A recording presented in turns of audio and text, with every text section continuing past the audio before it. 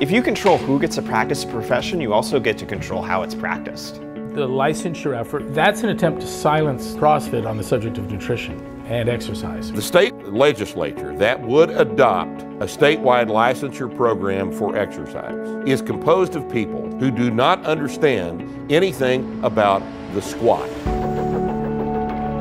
The federal government has designed this food pyramid. For the past 3 decades, almost everything the federal government has told the public about eating a healthy diet may have been wrong. The nutrition guidelines that were set in the late 1970s, it was primarily politics. When it comes to calories, fat is the enemy. The Surgeon General told Americans to avoid saturated fat and prioritize grains and other carbohydrates. Low-fat products began filling the aisles at grocery stores as families tried to follow the government's famous food pyramid. At its base are foods like breads and pastas that should be eaten in greatest quantity. As obesity continued to climb in America, some dissenting scientists and experts began to question the consensus. But the US government and major health organizations were slow to react, only just now beginning to update their recommendations. And some fitness professionals are afraid that what happened to the field of nutrition is about to happen to exercise. All of these government agencies, all of our universities, they've all sat silent through one of the worst declines in health that modern world's ever seen. And their response is still exactly wrong. Greg Glassman is the founder of CrossFit, which is a corporate donor to the nonprofit that publishes Reason. CrossFit has disrupted the personal fitness industry by taking a radically different approach to both nutrition and exercise. In contrast to much of the competition and against the recommendations of many establishment scientists, CrossFit has always emphasized a high-intensity workout and a low-carb diet. The approach has been wildly successful for CrossFit, which went from 13 gyms in 2005 to more than 13,000 across the world today. But Glassman says the rise to the top has entailed near constant battle with the opposition. And so we've made some nice enemies out of a good chunk of the food and beverage industry and all of its clowns that do its bidding. CrossFit's explosive growth was made possible in no small part by the lack of regulation in the fitness industry. While many states require licenses for occupations as innocuous as trimming trees, tending bar, braiding hair, or even arranging flowers, personal trainers can work without government oversight. This arrangement allows CrossFit to have its own certification program that ignores most of the conventional nutrition and exercise advice emanating from government and academic institutions. But over the past several years, competing credentialing organizations have joined together to lobby for government licensure of fitness trainers in several states. That's an attempt to silence CrossFit on the subject of nutrition and exercise. The fight is occurring largely behind the scenes at state legislatures across the country, where licensing laws have been introduced on 26 separate occasions since 2005. But CrossFit supporters have pushed back just as hard, at times showing up in person to speak out against the bills. The one place where CrossFit lost the battle was Washington, D.C., which passed the nation's first fitness trainer licensure law in 2014, though even that hasn't gone fully into effect. If you control who gets to practice a profession, you also get to control how it's practiced. Russ Green is CrossFit's point man in the fight against government licensure. He says that licensing could kill a program like CrossFit. Are we going to be free to talk to each other about fitness and food?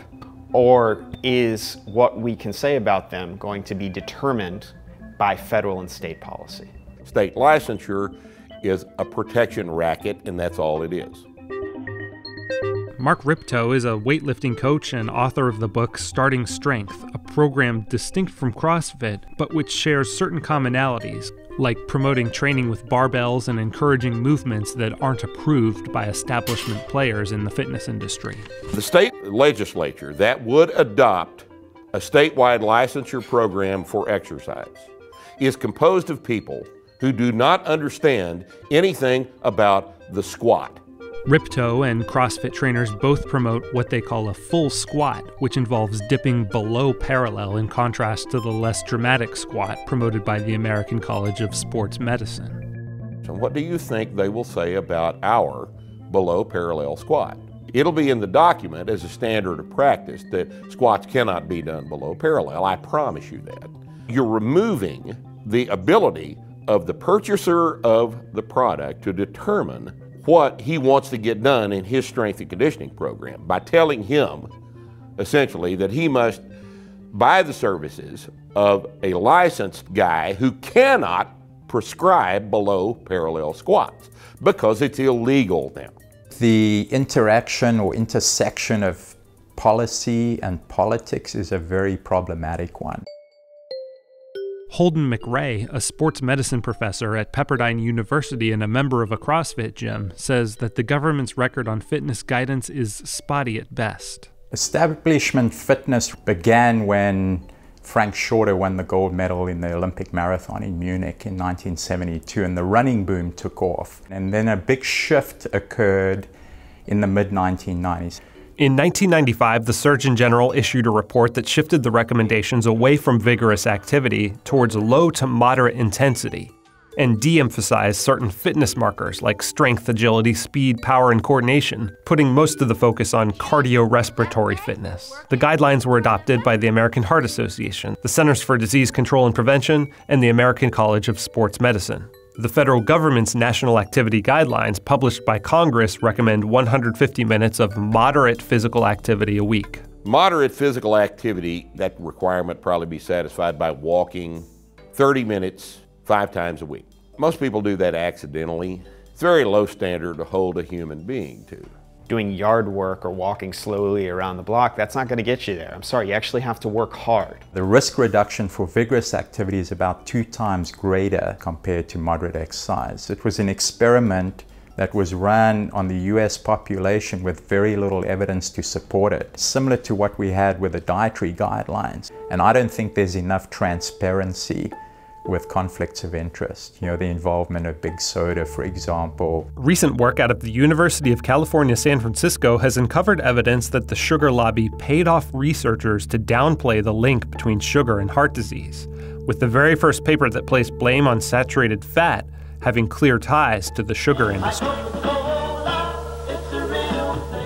There's some evidence that the same special interests that used government and universities to influence nutrition science for the past several decades is employing similar tactics in the fitness industry to promote the message it's lack of physical activity rather than sugar consumption driving obesity. Most of the focus in the popular media and in the scientific press is, oh, they're eating too much, eating too much, eating too much, blaming fast food, blaming sugary drinks, and so on.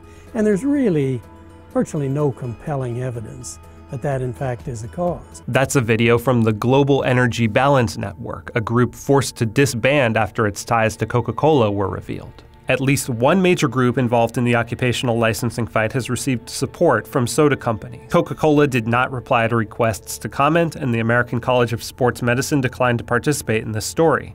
But ACSM's website does say that it only advocates licensure for trainers working with clients with medical conditions that require minimal to advanced clinical support. ACSM's newest venture, Exercises Medicine, is an attempt to create a credentialing system to have doctors prescribe fitness trainers to patients, and it was underwritten by the Coca-Cola Company.